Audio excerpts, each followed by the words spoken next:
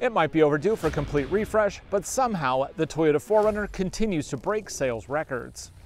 In this video, we're going to see what's new in the 2023 Toyota 4Runner TRD Pro, and then put it to the test on our off-road short course. That's coming up right now on Driving Sports TV.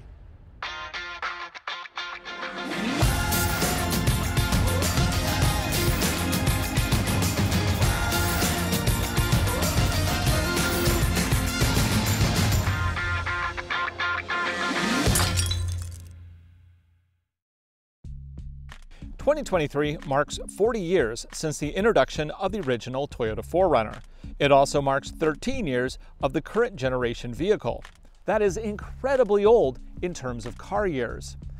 Even so, this dinosaur of an SUV continues to be extraordinarily popular with buyers. In fact, last year it had its best sales year ever, moving almost 145,000 units in the US alone. But the competition is catching up. Unibody family crossovers are becoming more capable, and Ford's new Bronco is finally getting its production issues sorted. That said, Toyota isn't standing entirely still. For the new model year, all 4Runner trims get a smart key system with push-button start, blind spot warnings, and rear cross-traffic alerts. In this video, we're going to be focusing on this 2023 TRD Pro, which is the top trim. We're going to check out all the features and then test its off-road capabilities to see if this is still the SUV to get in 2023. Under the hood is a naturally aspirated 4-liter V6 engine. It puts out 270 horsepower and 278 pound-feet of torque. It is connected through a 5-speed automatic transmission, and it has a dual-range transfer case. Of course, it's also enhanced with Toyota's multi-terrain select system, crawl control, and this one also has a rear locking differential, which does come on both the TRD Pro as well as the TRD off-road trims. A full-time 4-wheel drive system is available, but only on the street-oriented limited trim. EPA rates economy at 16 miles to the gallon in town and 19 on the highway. Because this is a TRD Pro edition, it does get some extra goodies standard, like a TRD aluminum skid plate, TRD alloy wheels, Fox shocks with rear remote reservoirs, and it also gets a funky rack. Whereas the TRD off-road level trim gets some really awful dueler tires, which are basically all seasons, the TRD Pro here does include the Nitto Terra Grapplers. Now these are not 3-peak rated, so they are not good for deep snow, but they do have kind of a nice tread pattern, so it'll be interesting to see how they deal with the off-road course a little bit later in this video. I do love these TRD wheels. They are a 17-inch, which is nice. Lots of sidewall. In the back, we get 46.3 cubic feet with the second row in place. Now, that is slightly smaller because we have this slide-out cargo tray. Personally, I would rather have more cargo capacity than this, but that's just me. Fold the second row down and you have a totally flat sleeping surface. Oh yeah, totally luxury accommodations. Additionally, you do get a DC and AC socket back here, and on the underside, you get a spare tire, although it is not a matching spare. It's not a Terra Grappler, it's just an all-season. Back here, we also have a tow hitch. This is good for towing up to 5,000 pounds. Of course, this being a 4Runner, it has the trademark rear window action.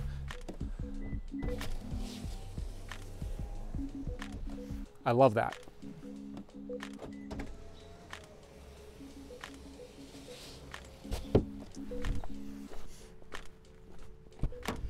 Being a body-on-frame SUV, you gotta climb on up. But that's okay. Once you get here, you get kind of stadium-level seating. I can look above the people in the front, which is fine. I get a little pocket here. I get 2 USB sockets down here. Hey, they updated them to USB-C. That's new, like that. And of course, this is being a TRD Pro, I have mud mats in the back. They're also up in the front. I get an armrest with integrated cup holders, and as an added bonus, I can even adjust the tilt. Where's that lever? There's a lever down there. I can adjust the tilt of my seat for comfortable cruising, which is really good. I can actually tilt back because I do not have a lot of headroom here. It is a little bit limited in space for adults, but for most kids it'll be fine. I also get a pocket to put like an iPad or something like that. Plenty of legroom. I am 6'1", legs torso proportionate, and my legs and knees are fine.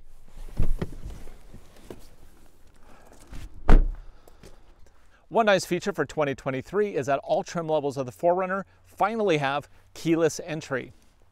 Also, you get push button start. This is a very familiar workplace. In early 2001, I actually bought a 4Runner TRD off-road edition. This feels very similar with some minor adjustments. They've obviously updated the switchgear here slightly, but I do have that faux carbon fiber down here, and like my TRD off-road, we get a big chonky lever for switching into 4 high, 4 low, and whatnot. Okay, well, let's power it up. The TRD Pro has had the push button start for a while now. That is now standard across the board though with all 4Runners, which I like personally. Although a lot of people argue with me that the key is better. I'm not sure why. As far as the gauge cluster is concerned, it's pretty traditional. It's old school. This is a vehicle that's been around for 14 years now. So yeah, it kind of shows it. We have a gauge cluster that has a tach on the left, speedo on the right, and a really small little Toyota standard interface in the middle, which does give some useful information. You have tire steering angle, you have your MPGs, which are not going to be great on this. You do see your lane information in here because this does have adaptive cruise control with lane detection, but it is Toyota's older system in that it does not actually auto steer down the center of the lane, it just notifies you. Honestly, it has the basics that I think are required for if you're doing long distance trips. That adaptive cruise control is a real lifesaver and I love it. Don't really need the lane detection personally, but it's a nicety that is on competing vehicles in this class. So if you're looking at, say, for example, a Subaru Outback Wilderness, that will come with lane detect, which is kind of like a rudimentary auto steering system. You don't get it here. But I don't think that people who are buying the 4Runner are really looking for that. They are looking for something that is capable, comfortable, can fit the whole family, plus gear without being an overly large vehicle. And I think in all those respects, the 4Runner really delivers. Now, in terms of comfort, these seats are one of my favorites. I have driven many, many miles in my personal 4Runner, and I've also driven more miles in these press loaner 4Runners, and I've never had comfort issues. They're very comfortable to use. The climate controls are big chonky knobs that are very easy to use even with mittens on, so I like those. Overall, just this whole cabin experience is quite nice. I do wish they'd update the headliner though. This faux felt just looks kind of cheap, but a fully new 4Runner is coming. It is around the corner. I don't know if it's going to be a 2024 or 2025 at this point because they keep punting it, but it is coming, and I think that we'll see updates on these little things, like we'll have a new gauge cluster, we'll have this, we'll have a more efficient powertrain. I think those things are coming. But in the meanwhile, this still is a very comfortable, very nice place to hang out. Now, in the center here, we do have this little 8-inch color screen, and it's fine. It is running Toyota's older system. We won't get the update until we get an all-new version, of course. You have XM satellite radio, you have mapping, and it will do breadcrumbs on the mapping, so if you go off-grid, you can actually find your way back, which is nice. And it even has Apple CarPlay, but it is the cabled variety. And even though the second row gets USB-C sockets, up here, we still get the old school USB-A. So plug it in. There we go. Okay, and then once we're connected, basically we just tap the button and now boom, we're working with Apple CarPlay. And because I don't particularly care for the Toyota system, I'd be rocking CarPlay 90% of the time. And it's very nice here. This is a good size screen. I personally don't think you really need anything bigger than this in most cases. The one downside with this screen though is actually we get into the rear camera, because they do provide, the Pro model does have a surround view camera system, but it looks like it's off of a Super Nintendo. It's super low res, and then when you cram the surround view into this really small screen, it's hard to see anything here. Not my favorite aspect of this vehicle. Though still, it is nice to have a surround view system. And if we switch into 4 low, it goes into a trail cam setting. Again, like, I swear this little tilt meter is straight out of something that I like, Flight Simulator from the PC, like back when you had VGA graphics. That is what I'm looking at right there. It's ridiculously old school.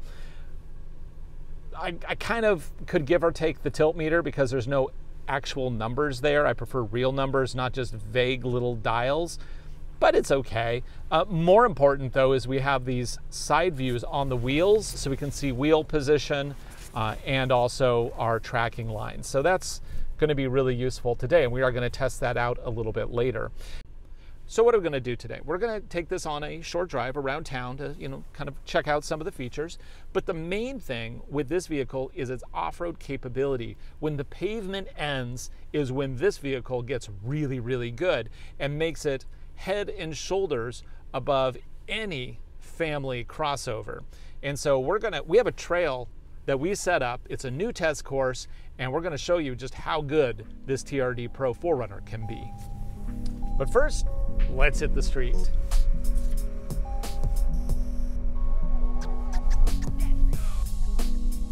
Okay, back in a 4Runner. Always a good time.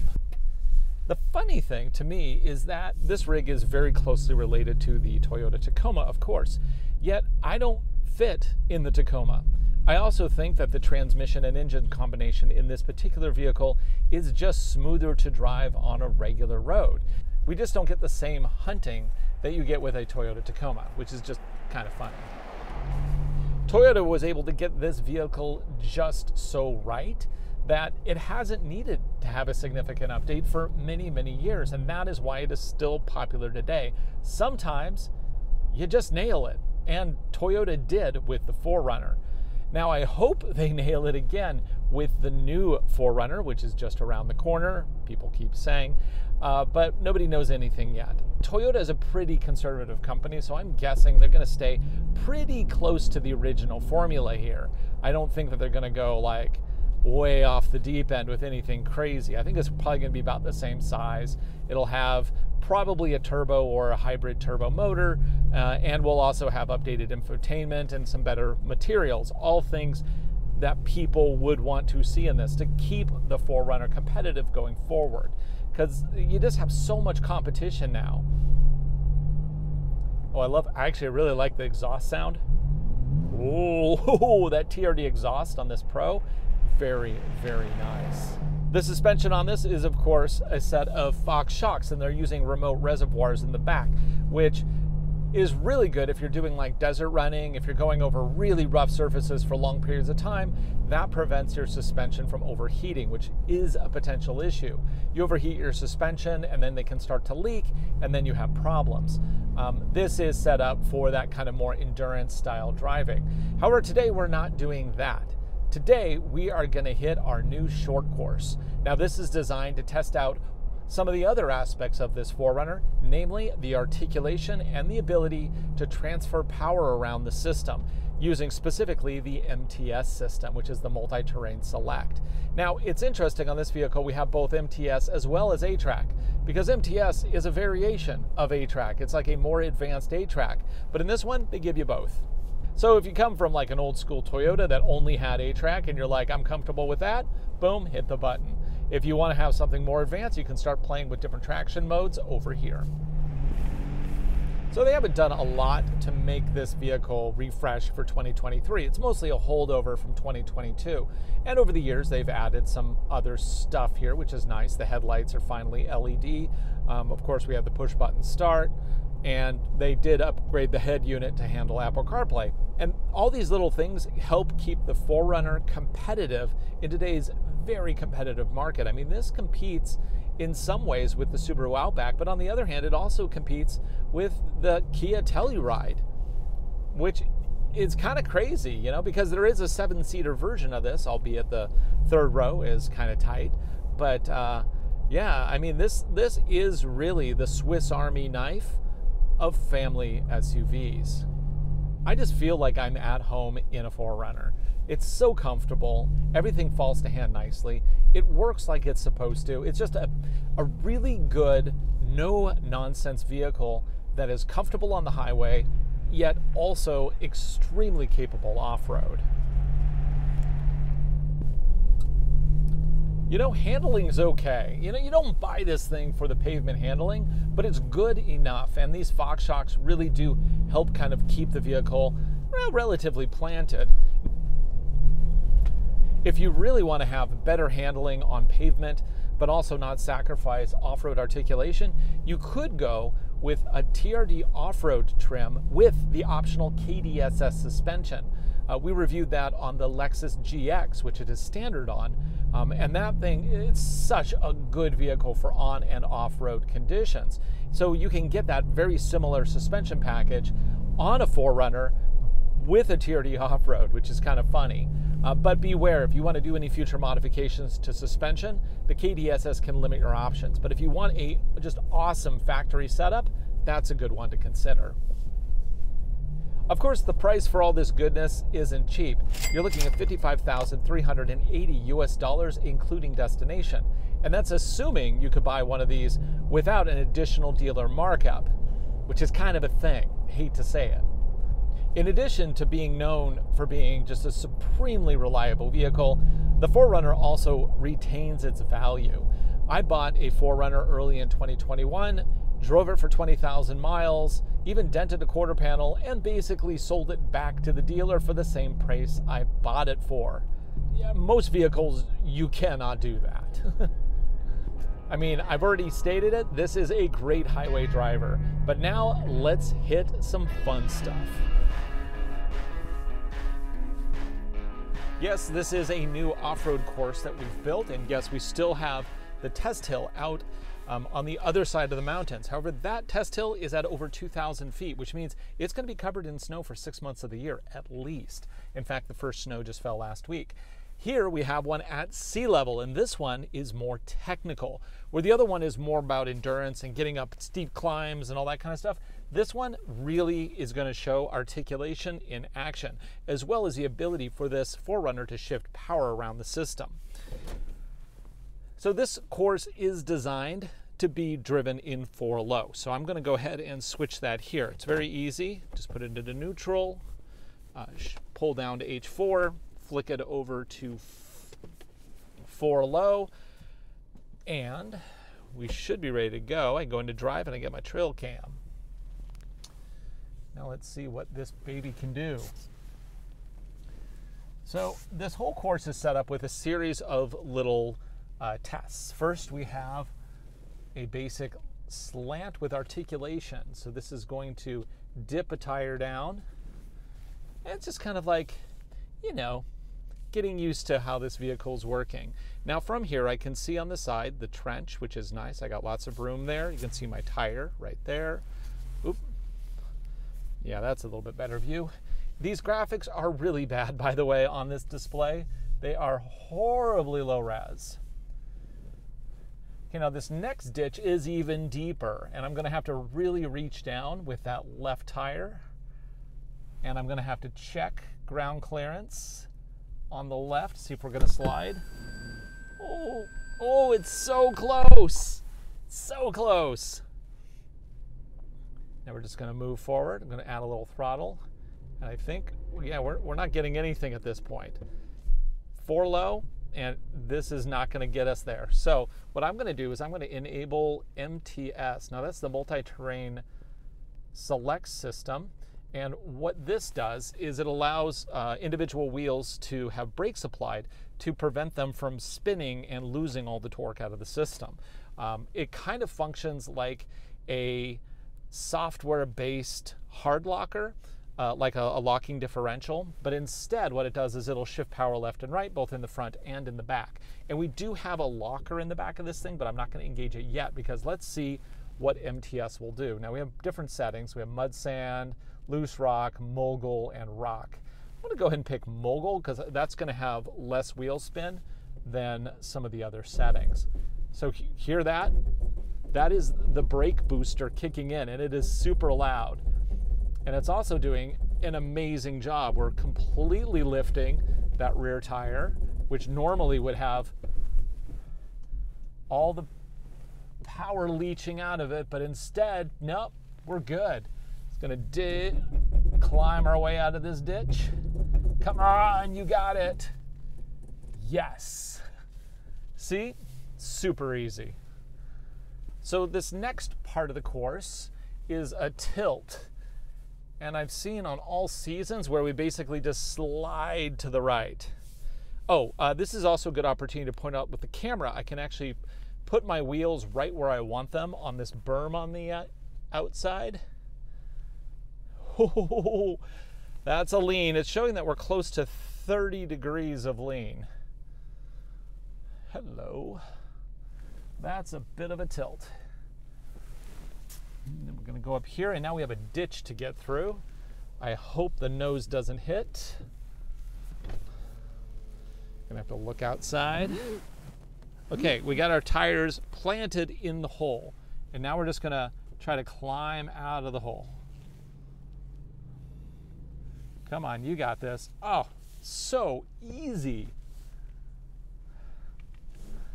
Okay, and then up we go. Okay, and then the final obstacle here, I don't know if we can do this. I built this next section for small crossovers. I'm gonna see if I can maneuver this through the cutout, because this thing's a big boy, and I don't know if it can make it. But let's give it a try. I have driven my Ranger through here, but I did it the other direction. I've never gone this way, and your angle of attack can really change what you can get through, and it's barely wide enough to send something like this through. So I'm gonna ask Nick to come over and spot. Hey Nick, can you come over and spot me, please? To try to get me through this without hitting the trees on the sides and without hitting the stumps that are in the way. I'm definitely going to be using these cameras a lot. Looks a little tough, right? I'm going to swing right. Really? Okay. Okay. Yeah. See, this is the tricky part. How's that tree behind me? I can't tell in this video game of a display. Okay.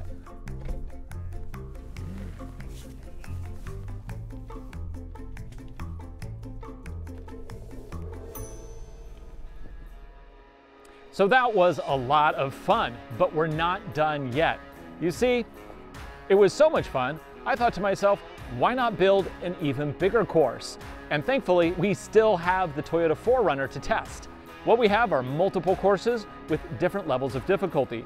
Everything from a crossover with a crosscut to a 4Runner on a rock climb.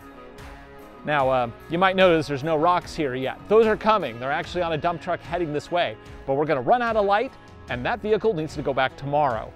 How fast do things move at Driving Sports TV? Well, as soon as I finished saying that the rocks were gonna arrive, the rocks have arrived. But we are almost out of sunlight, so I'm gonna hop into that TRD Pro and we're gonna see what it does with the course we got.